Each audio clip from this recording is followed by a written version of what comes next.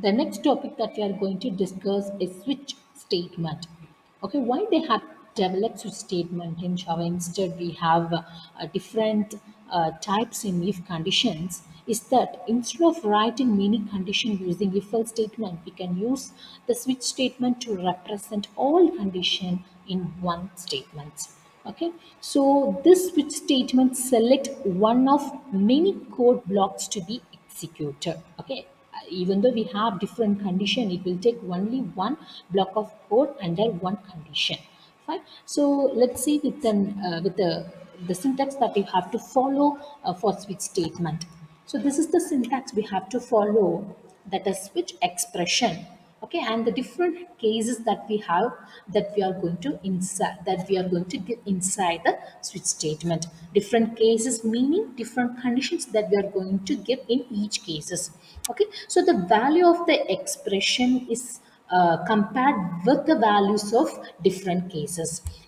If there is a match with the expression and the cases, then the associated block of code will be executed. As I said, the switch statement is evaluated or executed only once. Okay, the value of the expression, as you are seeing in the slide, this value of expression is compared with the values of the cases that we are going to define inside the switch statement. These are nothing but the conditions that we are going to specify the switch statement. At last, only one block of code under one condition, or else we can say under one case, will be executed. Okay, so the value of expression is compared with the value of each cases, and based on, okay, if there is a match, if there is a match between the expression and the values of cases, then the associated block will be executed. Fine. So this is the syntax for switch statement. Okay, let's see an example for switch statement. Here I have declared a variable and the variable value is 4. Okay, so integer variable is declared with a value 4, and I am going to check this value with the different conditions, or else we can say different cases. I'm going to check the value of day with different cases. Okay, as I said, the value of the expression is compared with the value of each cases. If there is a match, and then the associated block will be executed. See here, the day value is 4. The day value is 4. Okay, so the value of day is 4. 4 value is assigned to the variable day, and the day value is now 4. Now this value of expression, okay, the value, what's the value of this expression? That is day 4. So now this value is checked with each cases. Okay, so as we are having different cases, what are all the cases available here? We have 7 different cases. So this value of expression is checked with the value of the cases. So actually the value of the case 4 value was matched with the value of expression. Okay, so now the switch statement will directly move on to execute the case 4. So what's the statement, okay, that is written? What's the block of code that is written in case for Thursday? Okay, so Thursday will be printed in the output screen. After executing the block of code that is written inside this case, okay, it will exit the switch statement. As I said, switch statement is evaluated only once. The value of the expression is compared with the values of different cases. If there is a match, the particular block of code, the associated block of code is executed and it will exit the code. Okay, in order to make the compiler to exit the switch statement, exit the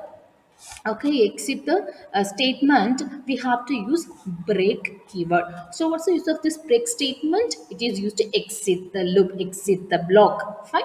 So in all the cases, we have to use break statement to exit the switch statement or exit the block. So this break statement is used to exit the block. Okay, so I repeat, I explain again. Okay, the switch statement is evaluated only once. Okay, the expression, the value of the expression is compared with the values of each cases. If there is any match, and then the associated block of code will be executed. Here we have the value of expression day. Okay, we have the value of variable day is 4.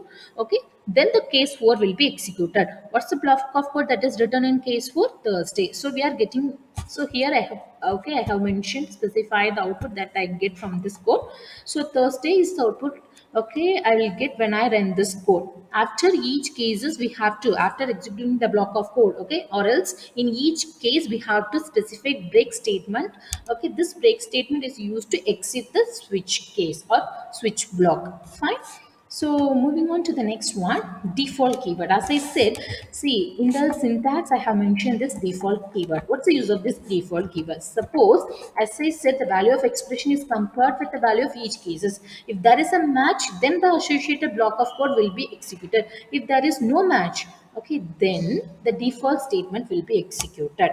Okay, if that is, if none of the cases were matched with expression, with the expression's value, then the default statement will be executed. See in this example, we can see how this default statement works. The default keyword specifies some code to run if there is no case match, if the value of expression is not matched with any value of cases, then the default statement will be executed. See here we have declared a variable and the value was 4. I have assigned this day as expression for switch statement. Now the day value is 4. It will check the cases. Here we have only two cases, case 6 and case 7, and there is a mismatch because the value of expression is 4 and there is no cases with the value 4.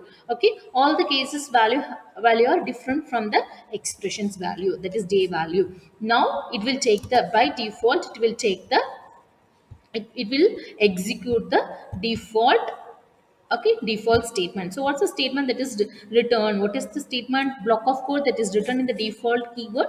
That is looking forward to the weekend. So we'll get in the output, we'll be getting the output as looking forward to the weekend. So how this default keyword works in switch statement? If there is no match, okay, with the expressions value, then it will, then the compiler will execute the default statement. If there is a match with the cases, okay, then the block of code that is written inside the cases will be executed. Okay, so this how switch statement works in Java program.